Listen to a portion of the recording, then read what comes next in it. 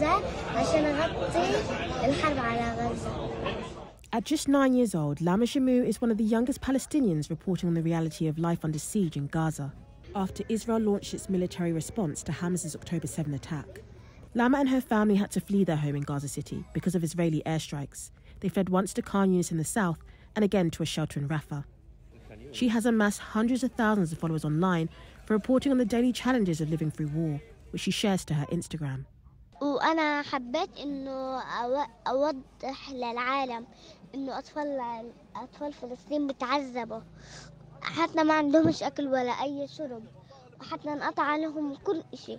كيفكم أنا اليوم في المستشفى بدي أشوفكم أطفال غزة بتعرضوا للقصف وللإصابة. From interviewing kids injured by shelling at hospitals to documenting the difficult living conditions at school shelters, Lama is a voice for some of the most vulnerable in Gaza, children.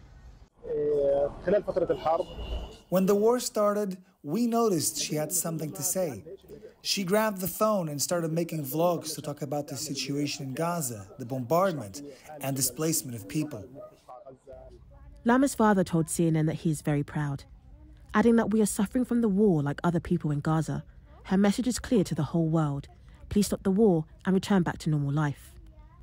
Official death toll figures from inside the Gaza Strip, which can't be independently verified by CNN, suggest that children account for 8,000 of the civilians killed since October 7.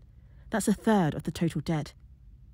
Despite the dangerous conditions, Lama courageously continues to report to the world and inspire hope in a new generation. Shamina Sindhi, CNN, London.